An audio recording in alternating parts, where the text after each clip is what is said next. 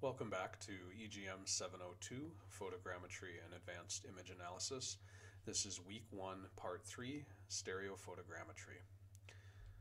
So in the last lesson we talked about parallax and how we can use that to how we can use the principle of parallax to estimate or calculate the distance between the observation point and the object that we're observing. And that, in fact, is more or less the basis of stereophotogrammetry. So stereophotogrammetry is where we're using multiple cameras or a single camera that takes multiple photos in order to calculate 3D positions. Historically, this is done using, again, I mentioned in the first lesson, something called a stereo plotter or some similar equipment. And the way that this would work is you would put one image here on the left-hand side of the machine. You'd put a second image on the right-hand side of the machine, and you would look through a viewfinder, and it would combine the images in a way that you would actually be able to see the three-dimensional shape of whatever it was in the photographs. In the modern world, we're doing this using computers and specialized software. So this example from some of the data that we'll use in the lab or in the practical for next week. I have a number of camera positions that have been estimated over the Mount St. Helens volcano from some historic air photos, and you can see the three-dimensional shape of the volcano estimated from the points in the images here. So we can use two images. We need at least two images to do stereophotogrammetry. Normally we want at least 3 images. We like to have a little bit of redundancy in our calculations. It makes things a bit easier. So the basic workflow looks like this. We have planning and acquisition, actually acquiring the images, doing any pre-processing that might be necessary, and then we do something called finding and matching tie points. We compute our camera calibration. We do something called a bundle adjustment. We put in some control points. We do some dense correlation, and we pull out a DEM and maybe do some orthorectification. That's a lot of different steps, and we're not going to cover all of them right now. So planning and acquisition is going to be the final part of the lesson, of the lectures for this week.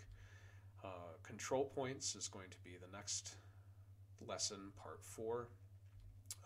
But what we do in practical 1 is going to be all of these different steps. You'll be able to go through each of these individually and see how they work, at least in one software package. And in week 3 of this course, or of this module, we're going to be talking a little bit more about some of these pre-processing steps that we might do. So for the rest of this lesson, we're going to talk about most of these steps that are inside of this red rectangle here. So the first step that we will talk about is finding tie points between our images.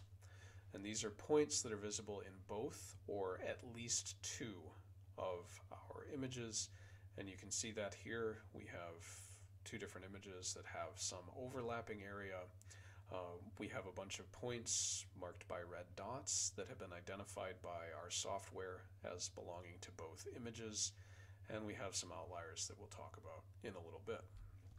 So we can go through and find tie points manually, but this is a very painful, slow process, and I do not recommend it. It takes a lot of effort, as you will see in the practical, to go through the images to find the same point in multiple images. So we usually avoid doing this manually. Historically, you would do this with about 6 different points. This is the absolute minimum to be able to solve the equations to do the actual photogrammetry. With modern photogrammetry software, we're usually dealing with, as you can see here, tens, hundreds, maybe even thousands of points. There are a number of different image matching algorithms that you might see in the literature. One of the main ones is what's called SIFT. This stands for Scale Invariant Feature Transform. Another one is called SURF, or Speeded Up Robust Features, and still another is something called ORB, which stands for Oriented, Fast, and Rotated Brief. And as you might guess from that name, fast and brief are two other algorithm names. It's sort of a Matryoshka doll. So we use these different algorithms to find our tie points. We use the tie points to help us find the relative exterior orientation. So what we're trying to do is we're trying to point the camera in space, at least within the relative geometry of the images, before we move on to the real world. So the way that all of these different algorithms work is that they first identify a number of different potential matches, also known as features, and these different features are usually described as a vector. They do this for both of the images, and then taking the potential features from vector 1, or from image 1, they usually try to find the closest, in quotation marks, feature that has been identified in image 2. So what you're just looking for is something that looks very much or very close to something like the same thing, or to a point in the other image. So as you might guess, when we say closest, we're not finding exact matches. That's kind of a hard problem that we try to avoid having to do. And so we need to find some way of identifying and removing the false matches, or the outliers. And usually this is a process, or one of the more common ways of removing these outliers is something called random sample consensus, or RANSAC. So what that looks like is, let's say that we have a number of different points and we're trying to fit at least one straight line to all of these different points. So we have, if we just say take all of these points together, we might get a line that looks like this. But that's not really very satisfying, is it? It's not very close to the line. The points that you can tell are definitely forming a line. And it also looks like maybe there's another line kind of going almost perpendicular to this line. So what random sample consensus does is it takes a random sample of all of the different features. And then it takes another one. So it takes a random sample, it fits a line, then it takes another random sample, and it also fits the line. And then it takes another random sample, and it also fits the line. And it keeps going until it gets a line that it thinks is pretty much the one that all of the points, or at least most of the points, agree is the correct line. So let's say we take a random sample and we happen to get 3 points that look like this. We would fit a line. That's one example.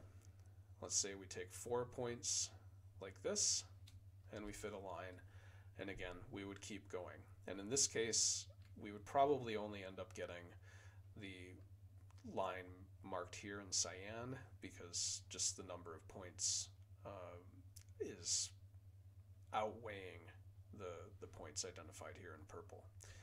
So we have a way of identifying points between the images. We have a way of kicking out outliers. We'll move on to our next step, which is fixing the external orientation. So for each camera, we want to find 3 rotation parameters, often called omega, phi, and kappa. You may also see these referred to as pitch, roll, and yaw. These are our rotations of the camera around the x-axis, the y-axis, and the z-axis.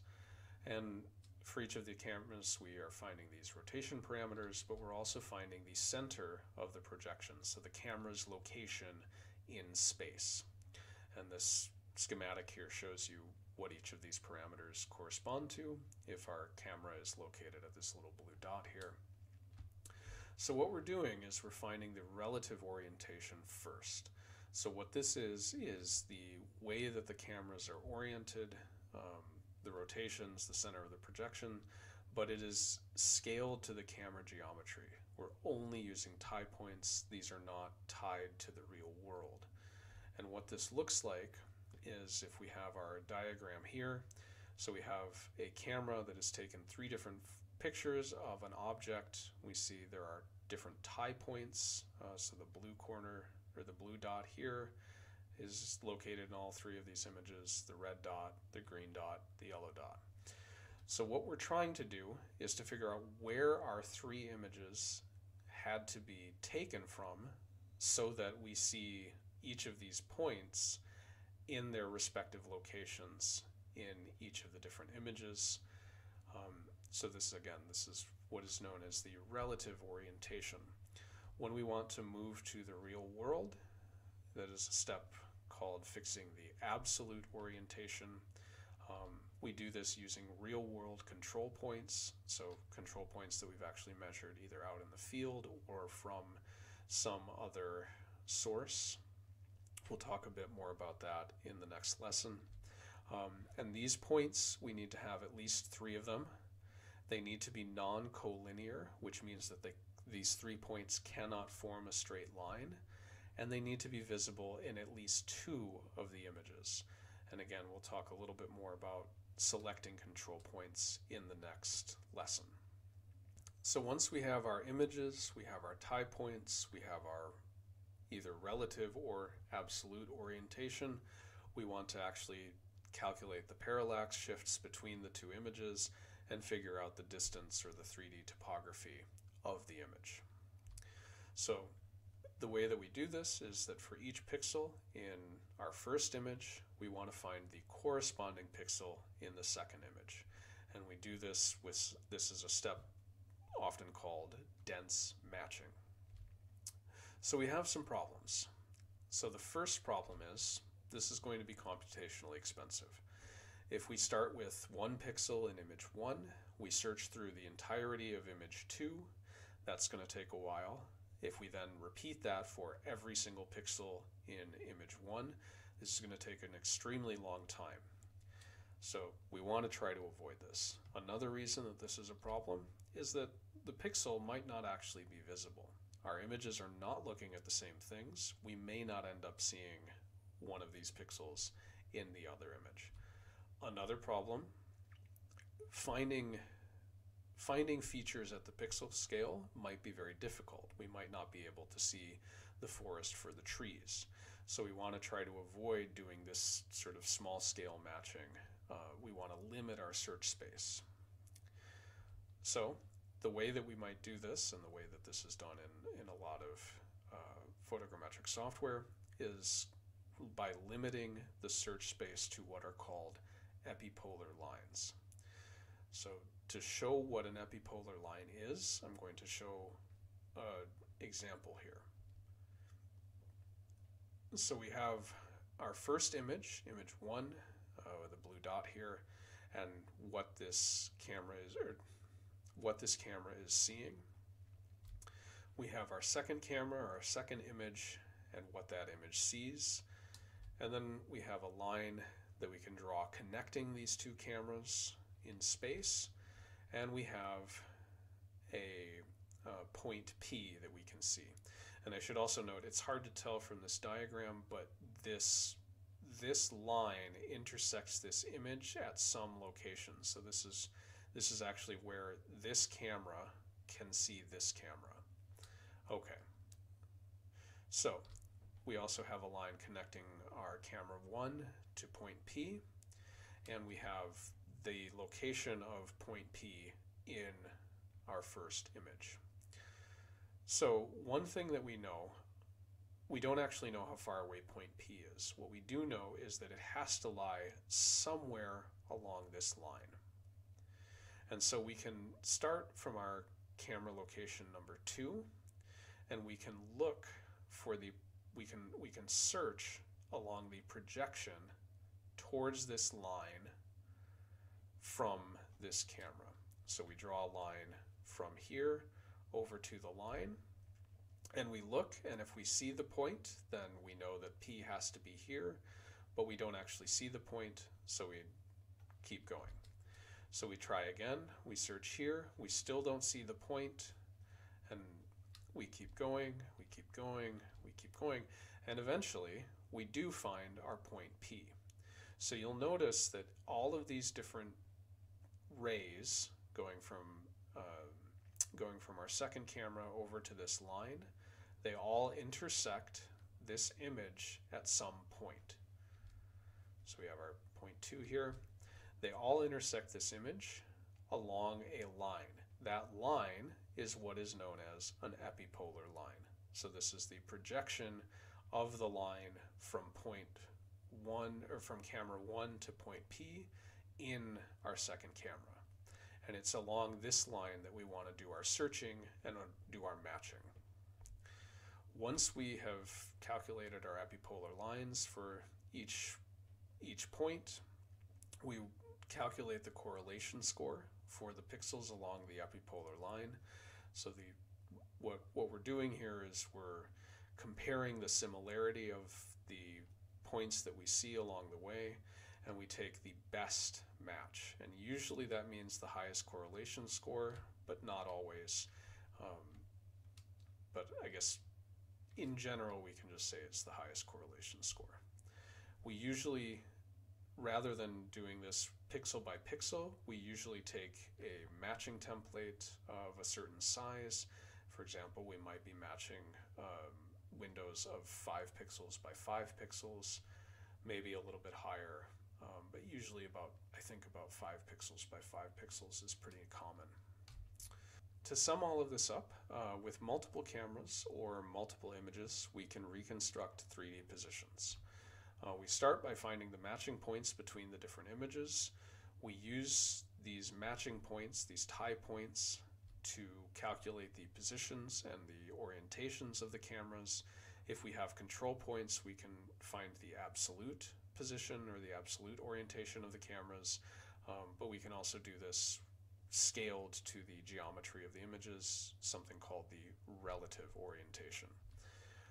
Once we have our camera orientations, we can do something called dense matching to help us find the 3D locations of each pixel in the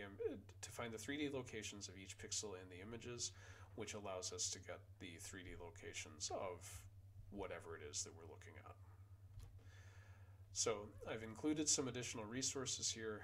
The first is a paper from Rupnik et al. 2017 that describes the Micmac photogrammetry software that we'll be using in the practical.